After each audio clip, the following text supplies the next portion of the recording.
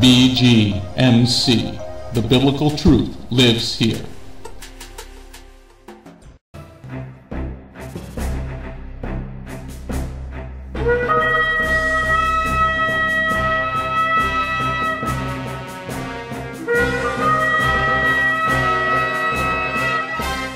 The ancient Hebrew scriptures foretold of the Anointed One, Yeshua HaMashiach. The Messiah Yeshua came to call the people back to the truth of His word and to follow that righteous path. Yeshua then called Jewish men to be His disciples, and after His death and resurrection, those Jewish men told the world about the Jewish Messiah. Now, after 2,000 years, Beth Goyim Messianic Congregation has that same calling of those Jewish men, telling all people, both Jew and Gentile, about the proper ancient path, teaching the Route 66 King's Highway from Genesis through to Revelation, and how you need and can get back to the proper roots of the faith and a closer walk with God. Now, let's hear the message.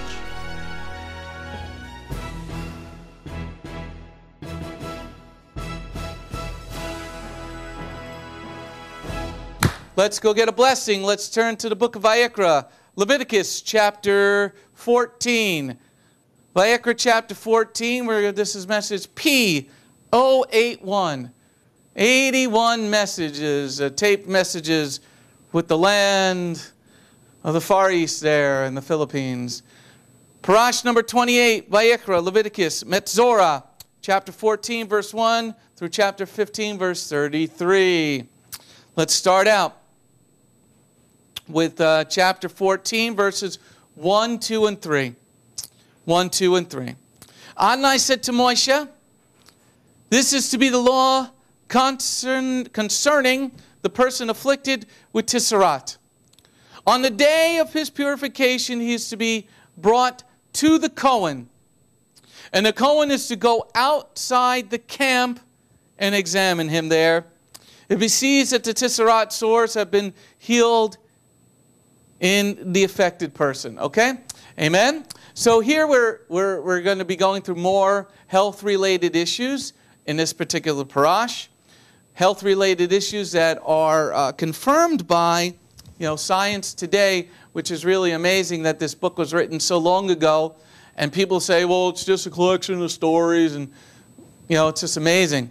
So here the Lord is saying that this person that's afflicted is outside the camp. The person that's afflicted, okay, he's out there for the purification, so that however this leprosy gets transferred from person to person, as we read in last week's parash, the person would cover their mouth and say, "Unclean, unclean." So it has to do something with breathing in the air. Okay, so if the Lord would have the man cover his mustache and his mouth and say, "Unclean, unclean," that means it would be that it has something to do with breathing in. So the person that has leprosy is outside of the city, okay? And the Kohanim is supposed to go outside the city to take a look at this person to see if they're still sick, what's going on with them, okay? So we're going to take a little trail here, okay, because it's really fascinating how each puzzle piece goes together. If you go from the Brit Hadashah backwards through the prophets or through the writings and then to the Torah, you really begin to get a great picture. So with this type of teaching, we're going forward. We're going to see something amazing. So we're going to go from the sin is outside the city, and the Kohen's got to go look at the sin, okay? So let's take a look at something here. Let's take a look at the prophecy in Isaiah chapter 53. We're going to look at verse 4 through 8. Yeshayahu 53, verses 4 through 8. I'll give you a second to go get that. I'll get a glass of water here. Isaiah 53, verses 4 through 8. We're going to take a look at the sin that's outside the city. Isaiah 53, verses 4 through 8. We're tying it together with Vayikra 14, verses 1, 2, and 3. That the person with the sin was outside the city. In fact, Now we're reading from Isaiah 53, verses 4 through 8. In fact, it was our diseases he bore, our pains from which he suffered. Yet we regarded him as punished, stricken and afflicted by God. But he was wounded because of our crimes and crushed because of our sins. The disciplining that makes us whole fell on him, and by his stripes we are healed. We all, like sheep, went astray. We turned each one to his own way, yet Adonai laid on him the guilt of us all. Though mistreated, he was submissive. He did not open his mouth. Like a lamb to be slaughtered, like a sheep silent before its shearers, he did not open his mouth. After forcible arrest and sentencing, he was taken away, and none of his generation protested his being cut off from the land of the living for the crimes of my people who deserve the punishment of themselves. Amen? So here, the sin goes outside the city, okay? So here, Yeshua, we know that this is about the Mashiach, okay? If you read the whole passage, you understand it's about the Mashiach. Disease, so it says there in verse 4, disease. Now what was outside the city in Vayikra 14 was the diseased person. So Yeshua became diseases for us because it says God put our sins on him. So he became leprous for us. He became diseased for us. So he went outside the city. And then in verse 8, let's focus there for a moment. Isaiah 53, verse 8. After forcible arrest and sentencing, he was taken away. Let's pause there. Now, the key here is if we look back at verse 4, it says, our diseases he bore. So he is unclean. Okay? So leprosy, tissarat, is a disease of some sort, a circulatory problem or also then a respiratory problem too it could be. All right? So here, he became diseased for us. Now, a key to this, why we're tying it together with this week's Parash of Vayikra 14, Leviticus 14, is look at verse 8 of chapter 53 of Isaiah. After forcible arrest and sentencing, he was taken away. Let's pause there. He was taken away. Where did the Mashiach go? He went outside the city because you don't do crucifixions inside the city. You had to go outside the city. So here, tying this together, he was diseased and then he was taken outside the city. So the Kohanim would have to go outside the city to examine him. So we got two pieces of the puzzle so far. Yeshua became diseased for us.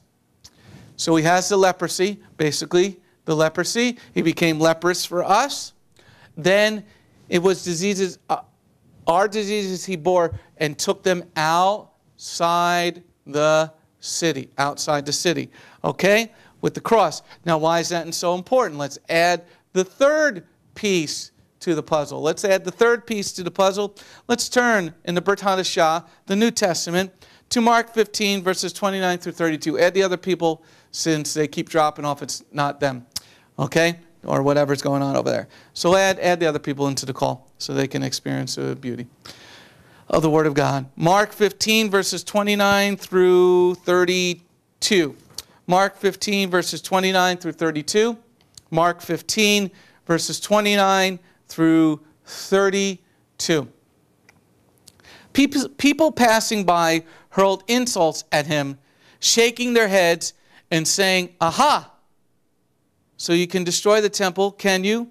And rebuild it in 3 days? Save yourself and come down from the stake." Likewise, the head Kohanim and the Torah teachers made fun of him, saying to each other, "He saved others, but he can't save himself.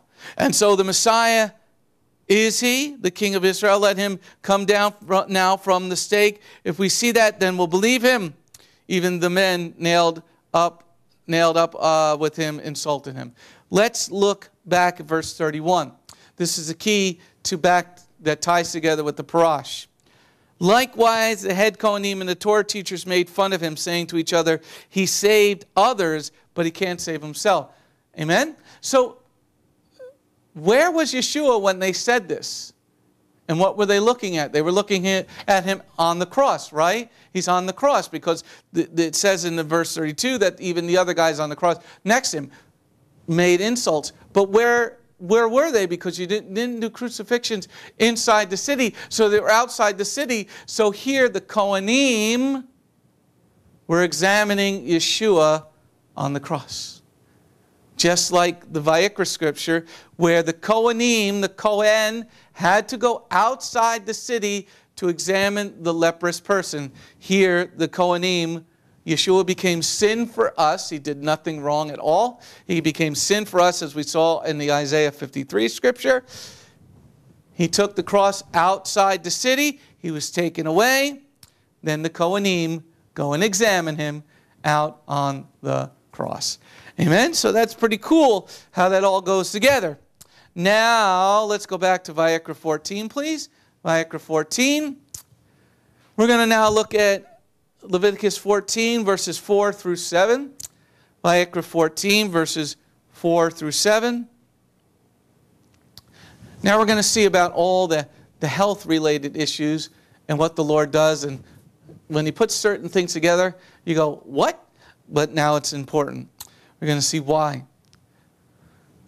The Kohen will order that 2 living clean birds be taken for the one to be purified, along with the cedar wood, scarlet yarn, and hyssop leaves.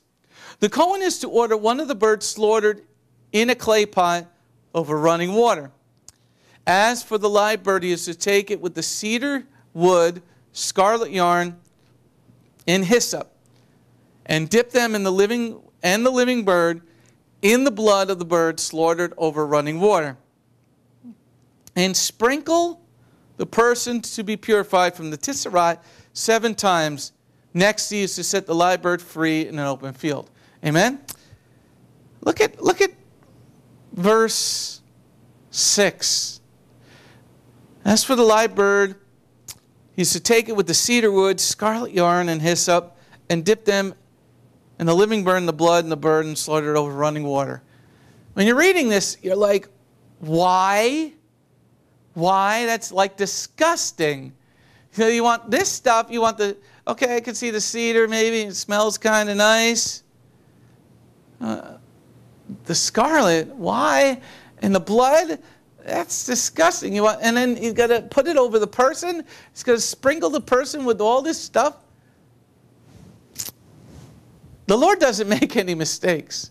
It might be sometimes difficult to understand until you get the puzzle pieces. Until you get the puzzle pieces. Now remember, the Kohanim, these guys were trained. But they're being trained from the, as we would call it in America, the PDR, the physician's desk reference. Tells you about all the drugs, what the contraindications are and stuff like that. But here the Lord is putting these things together.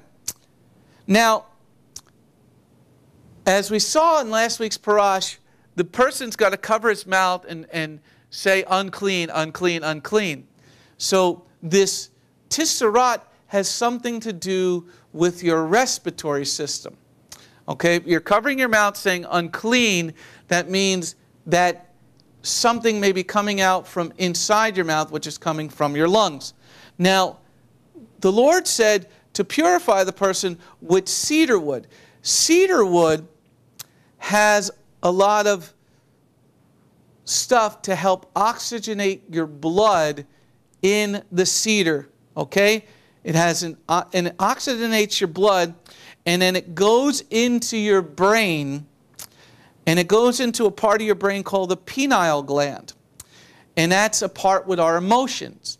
Now, science has proven in our modern age that when you're happy, you produce all these hormones that help to keep your body going well. When you're sad or you're stressed, you have all this stuff that brings you down, okay? There was even a doctor that once did a study that he had cancer patients, and he tried to make them happy, you know, for a while. They were in their end-stage cancer, and he had them watch all these comics, all these funny movies, all these things, and all of a sudden, a lot of his patients started to get better, because when you're happy, you produce all these different hormones. So here, this cedar wood is oxygenating your blood.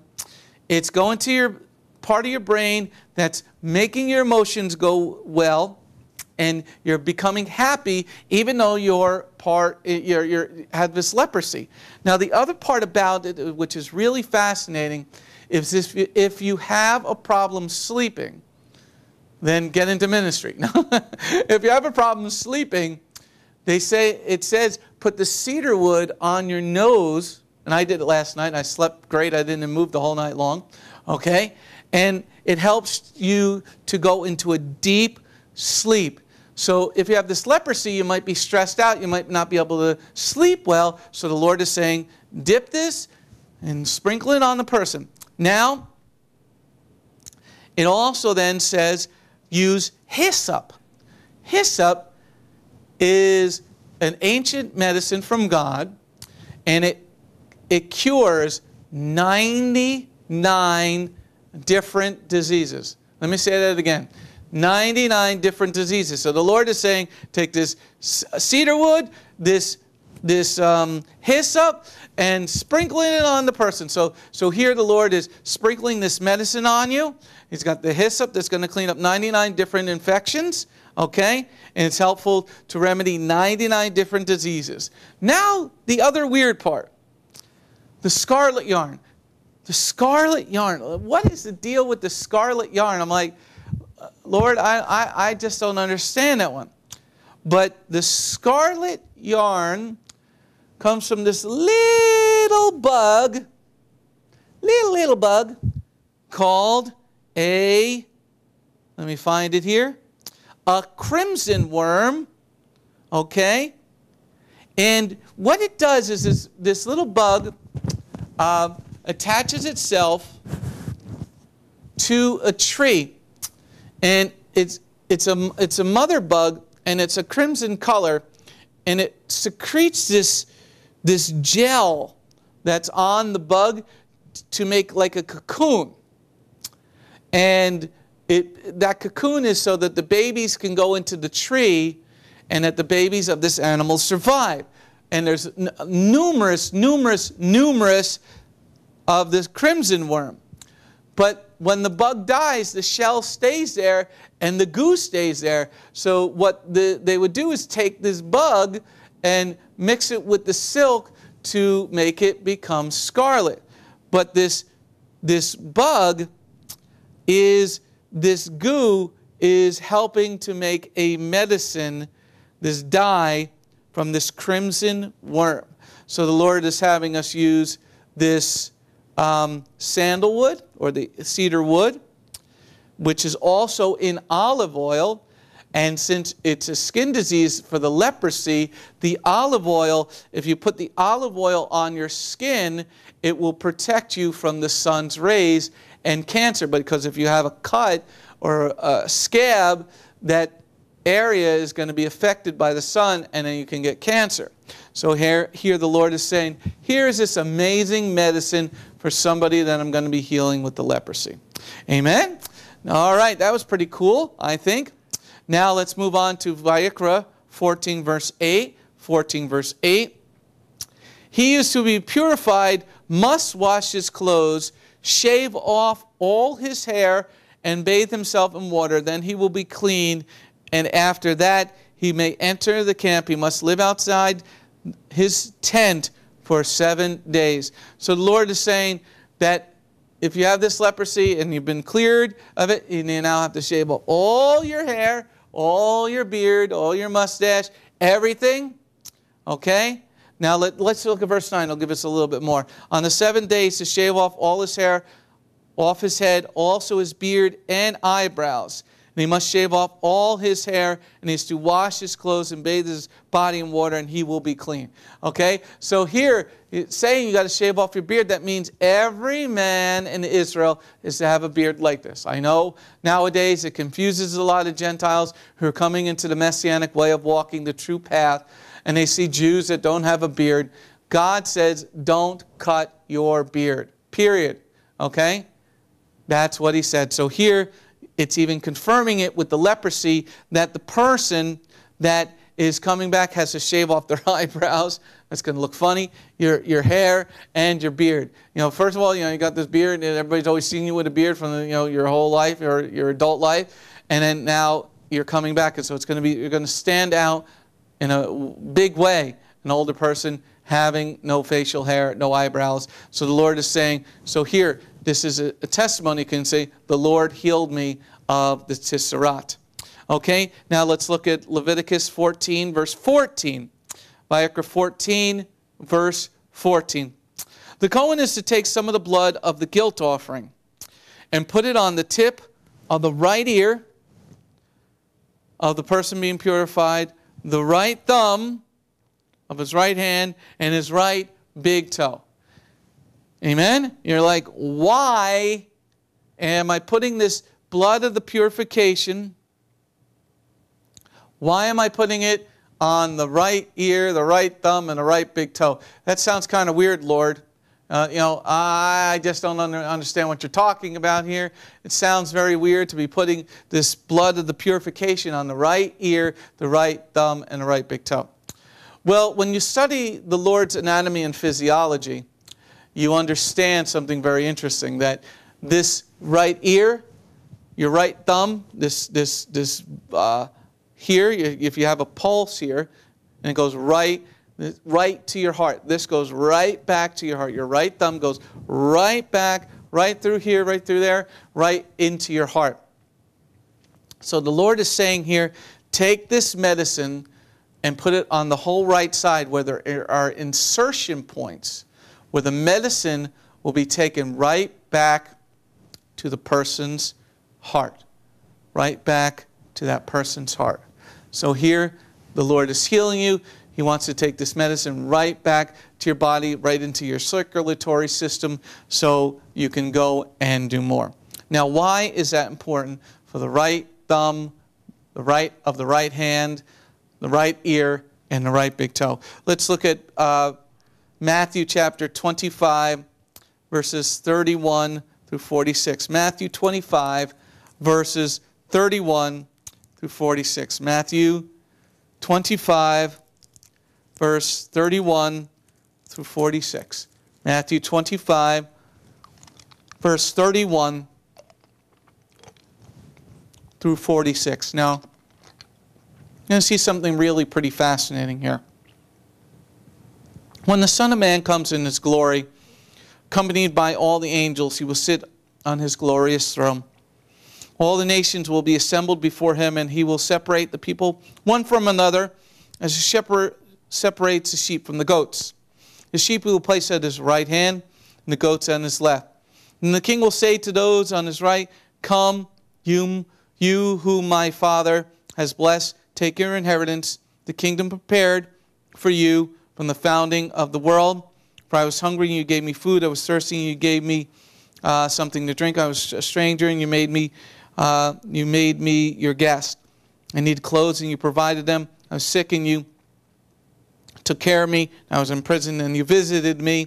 And the people who have done what God wants will reply, Lord, when did we see you hungry and feed you, or thirsty and give you something to drink? When did we see you a stranger and make you a guest, and needing clothes to provide them? When did we see you sick and in prison and visit you? The king will say to them, yes, I tell you that whenever you did these things for the least important of these brothers of mine, you did it for me. Then he will also speak to those on his left, saying, get away from me, you who are cursed. Go off into the fire prepared for the adversary and his angels. For I was hungry, and you gave me no food, thirsty, and you gave me nothing to drink, a stranger, and you did not welcome me, needing clothes, and you did not give them to me, sick and in prison, and you did not visit me. Then they too will reply, Lord, when did we see you hungry, thirsty, a stranger, needing clothes, sick or in prison, and not take care of you? And he will answer them, yes, I tell you that whenever you refuse to do it for the least important of these people, you refuse to do it for me, then they will go off to eternal punishment. But those who have done what God wants will go to eternal life. Look back at verse 33. The sheep he will place at his right hand, and the goats at his left. The right side is for that medicine. Yeshua is that medicine. He sits at the right hand of the Father, right hand of the sheep of the ones that are going to be going with him. Okay? So here you tie together this leprous, where the Lord heals you of this leprous way of being. He comes outside the city to meet you because he's a Cohen on the order of Melchizedek, and he comes outside to meet you, to heal you, if you're willing to do what God wants, because that's where the passage goes here in Matthew. Those who did what my Father wanted. Okay? Let's see here. All right, let's do, let's go back to Vayikra 14, verse 15 and 16. Vayikra 14, verse 15 and 16. Leviticus 14, verse 15 and 16. Next, the Cohen is to take some of the 2/3 pint of olive oil and pour it onto the palm of his left hand, and dip his right finger in the oil, that is left hand, and sprinkle from the oil with his finger 7 times before Adonai. So here the Cohen is putting this oil in his left hand, but then he's dipping his right finger into the oil. So he's allowing that oil to be sprinkled, okay? The olive oil, as I said earlier, is good for your skin.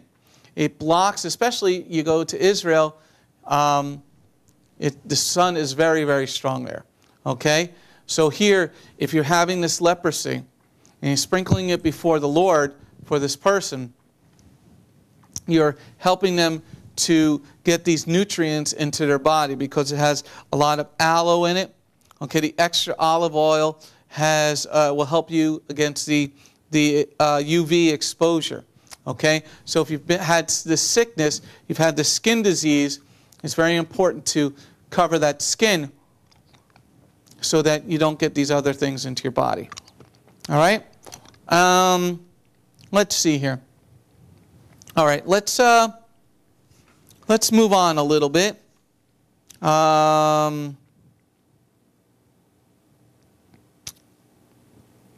Let's move on to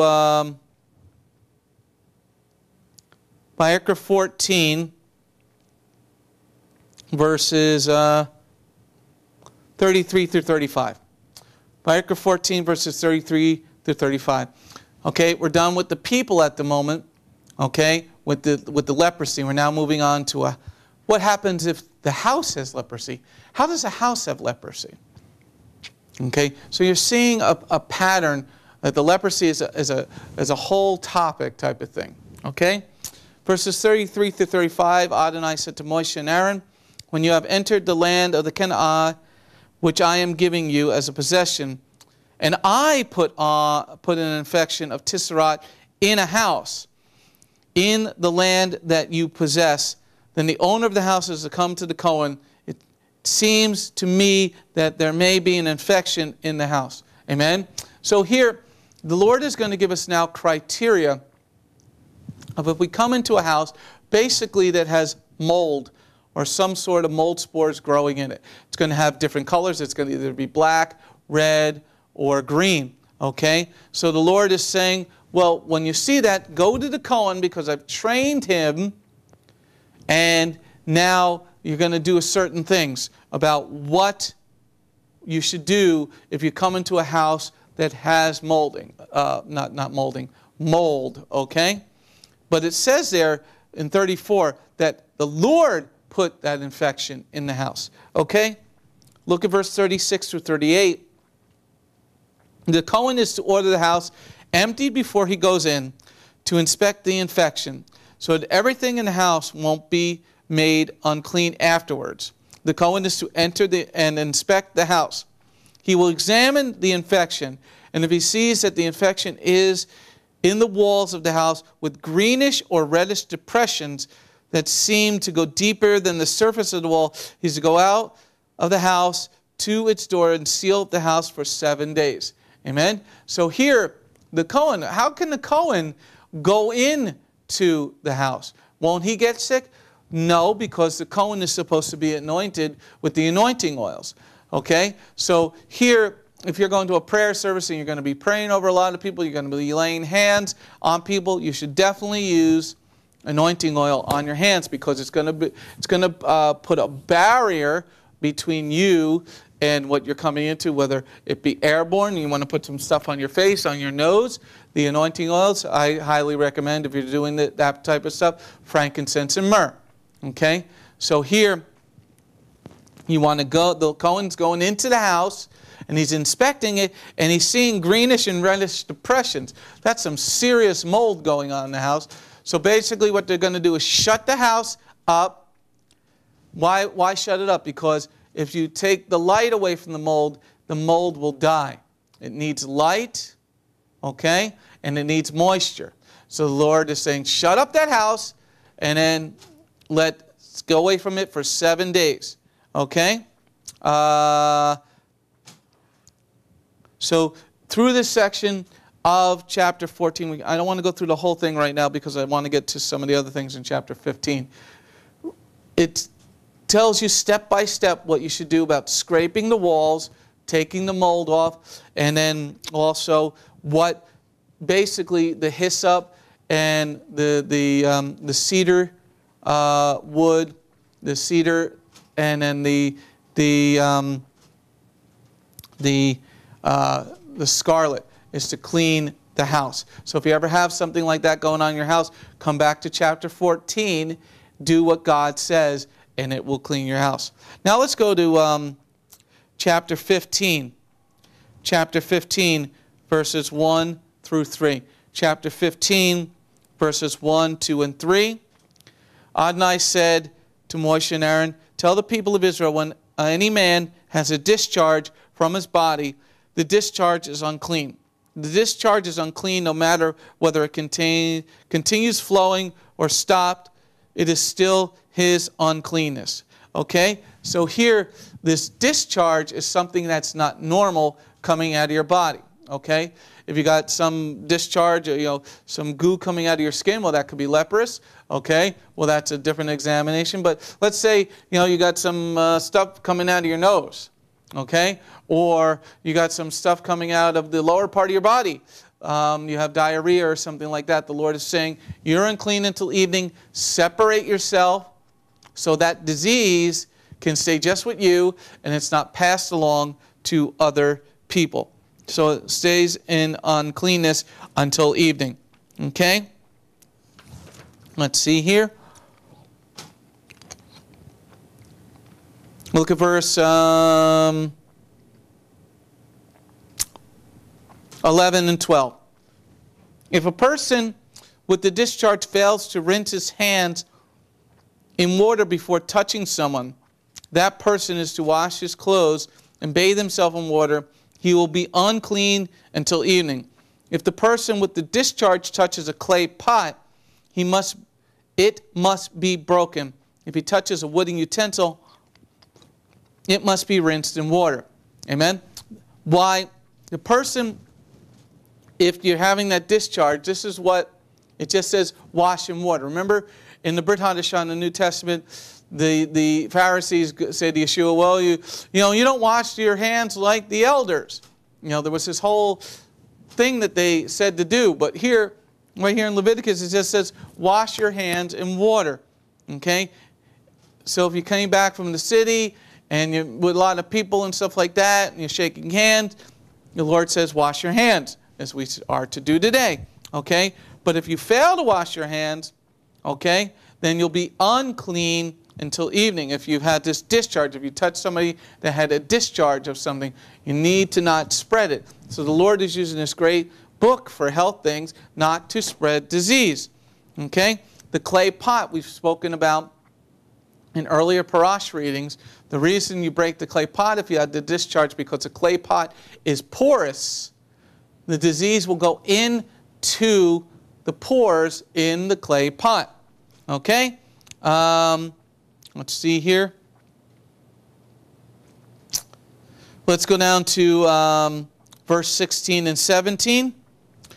verse 16 and 17, Leviticus 15, verse 16 and 17. If a man has a seminal emission, he is to bathe his entire body in the water. He will be unclean until evening. And any clothing or leather in which there is any semen is to be washed off with water. It will be unclean until evening. So it's very important to understand this, that one, it's why we recommend for married couples, Friday sundown until Saturday sundown, that's given to the Lord. Why? No marital relations. Why? Because the Lord said you're not to come to congregation if you've had relations, because you're unclean until evening. So if you had marital relations on Friday evening sundown, you will not be clean until Saturday evening sundown. Okay, the Lord does not want that person in congregation. But why is that important to understand? We're going to see in another part of an error that the Pharisees did with Yeshua. Turn to John 8. John 8. John 8. We're going to look at verse 1 through 5. John 8, verse 1 through 5. John 8, Yochanan 8, verse 1 through 5. But Yeshua went to the Mount of Olives. At daybreak he appeared again in the temple court, where all the people gathered around him, and he sat down to teach them. The Torah teachers and the Pirashim brought a woman who had been caught committing adultery and made her stand in the center of the group. Then they said to him, Rabbi, this woman was caught in the very act of committing adultery. Now in the Torah of Moshe, commanded that such a woman be stoned to death. What do you say about it? Amen? Now, there was another part in the Vayikra scripture where it says the woman too, if the married man and woman had relation, they're both unclean until evening. You see that they bring a woman who was caught in the act of adultery. They bring her to the temple where Yeshua was in the court of the women. Every person who touched that woman, by Torah standards, they are unclean because they touched the woman who had had marital relations.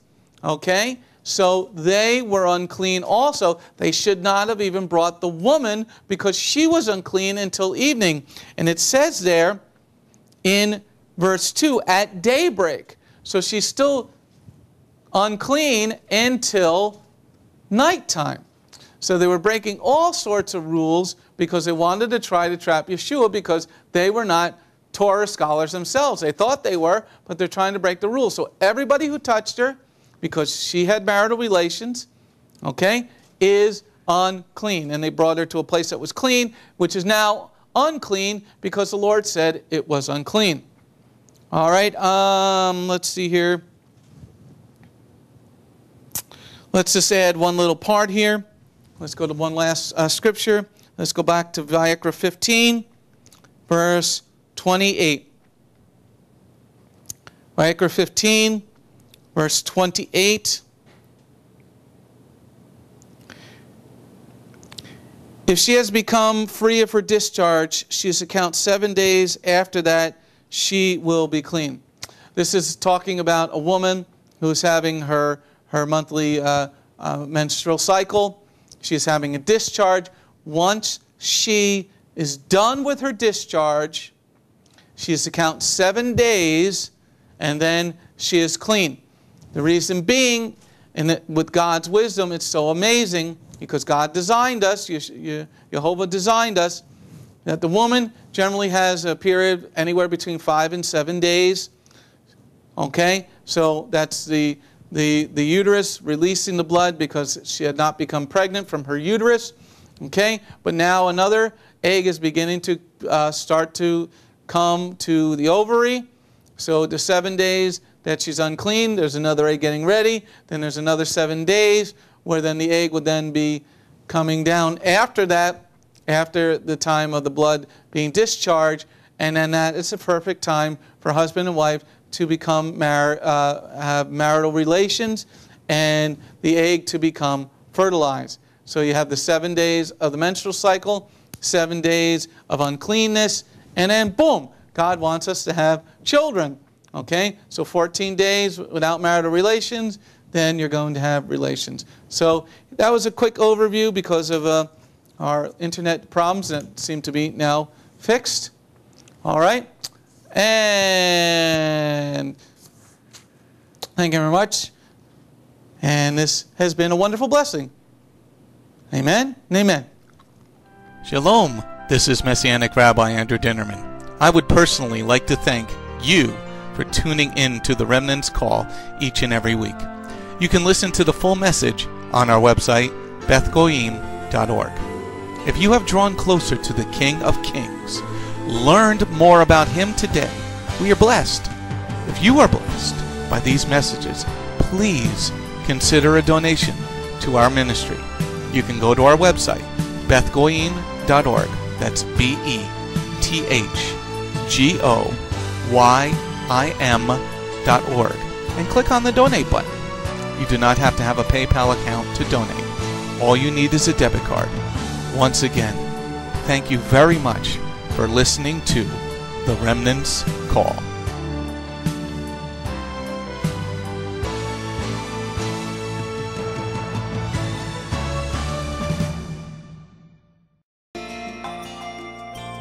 If you have not taken your first steps to be born again, just ask God's help.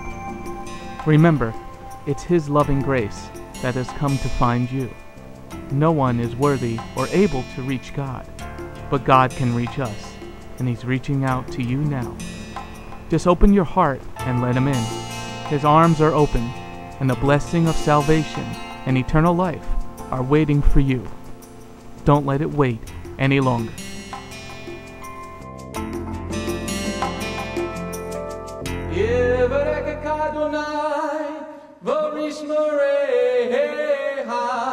Ya Adonai, Panavolecha, Vikuneka, Yisa Adonai, Panavolecha, Vayasem Lecha, Shalom. May the Lord bless you and keep you. May the Lord lift His face to shine upon you. May the Lord be gracious unto you and give you His shalom. Shalom. My name is Messianic Rabbi Andrew Dinnerman, and I invite you to come to visit our congregation. If you are in the tri-state area, come out and visit with us on Shabbat. We are a congregation of Jews and Gentiles, living as one in the Messiah Yeshua. BGMC is a place of true worship. The focus never wanders from the Hebraic roots of our faith. Beth Goyim is rooted in the Word of God from Bereshit through to the book of Revelation. Messiah's strong words against man-made tradition are carefully recorded in Matthew 7. That is the reason we only follow the straight-up instructions found in Scripture. Truly, the way, the truth, and the life. If you're looking for a deeper walk with Adonai, come out for our Tuesday evening Bible study called Messianic Torah Time. Come, spend the day with us on any Shabbat. We start at 11 a.m. with the sound of the ancient Hebrew shofar. Next, we offer our King praise and worship in English, Hebrew, and Spanish. After worship, we review the headlines in the previous week's news from around the globe, especially news from the Holy Land, Israel. We don't just list the news headlines as current events, but we comb through the scriptures, searching for clues to understand what they mean and then to help pinpoint prophetically our current position on Adonai's clock. After digesting all that modern information, we leave the world behind as we journey with our Adonai deep into His eternal Word, not with just 1 or 2 scriptures, but usually 7 or more scriptures. The spiritual nourishment and the richness of His kingdom become accessible to the ones who share this special time and seek them out. The day does not end there. Because Shabbat is so special to Him, there is always so much more that our King desires to share. So instead of separating and leaving, we stay together as a family for potluck lunch and an afternoon study of our King's Word. We close the Shabbat together with a reading of the new week's Parashah. That's the Torah portion.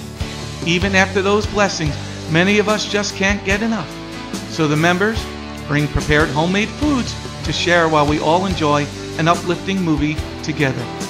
If all that information is not quite enough, you can check out our website where you will find over 200 video teachings and biblical holy day studies. Under Messianic Torah Time, the Hebrew Roots button, you'll discover free studies on many different topics, including PowerPoint slide presentations. If Beth Goyim sounds like a place you'd love to visit, but you live outside the tri-state area, there is still a way to connect with us. We stream live on the internet on Tuesday, Thursday, and Shabbat. The website is www.bethgoyim.org. That's BETHGOYIM.org. Our phone number is 973-338-7800 or 978-2-YESHUA. That's 978, the number 2, Yeshua. Shalom.